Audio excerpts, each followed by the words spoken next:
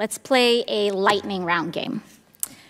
I'm gonna be the bad guy, and I want to get away with as much bad things as possible, ideally to enrich myself and advance my interest, even if that means putting my interests ahead of the American people. I want to run. If I want to run a campaign that is entirely funded by corporate political action committees, is there anything that legally prevents me from doing that? No. Okay, so there's nothing stopping me from being entirely funded by corporate PACs, say from the fossil fuel industry, the healthcare industry, big pharma. I'm entirely 100% lobbyist PAC funded. Okay, and let's say I have some skeletons in my closet that I need to cover up so that I can get elected. Mr. Smith, is it true that you wrote this article, this opinion piece for the Washington Post entitled, "These payments to women were unseemly, that doesn't mean they were illegal"? Well, I can't see the piece, but I wrote a piece under that headline in the Post, so I assume that's right. So I used my special interest dark money funded campaign to pay off folks that I need to pay off and get elected.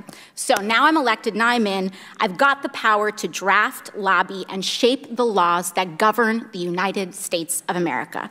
Fabulous. Are there any limits on the laws that I can write or influence, especially if I'm based on the special interest funds that I accepted to finance my campaign and get me elected in the first place? There's no limit. So there's none. So I can be totally funded by oil and gas. I can be totally funded by big pharma, come in, write big pharma laws, and there's no limits to that whatsoever. That's right. Okay, so awesome. The last thing I want to do is get rich with as little work possible. That's really what I'm trying to do as the bad guy, right?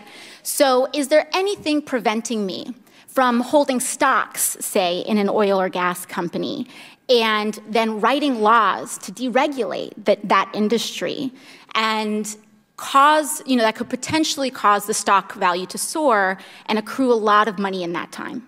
You could do that. So I could do that. I could do that now with the way our current laws are set up. Yes? Yes. Okay, great. Okay, is it possible that any elements of this story apply to our current government and our current public servants right now? Yes. Yes. So we have a system that is fundamentally broken. In relation to congressional oversight that we have, the limits that are placed on me as a congresswoman, compared to the executive branch and compared to, say, the President of the United States, is there more teeth in that regulation in Congress? In terms of laws that apply to the president, yeah, there's just almost no laws at all that apply to the president. So I'm being held, and every person in this body is being held to a higher ethical standard than the President of the United States. That's right. Thank you very much.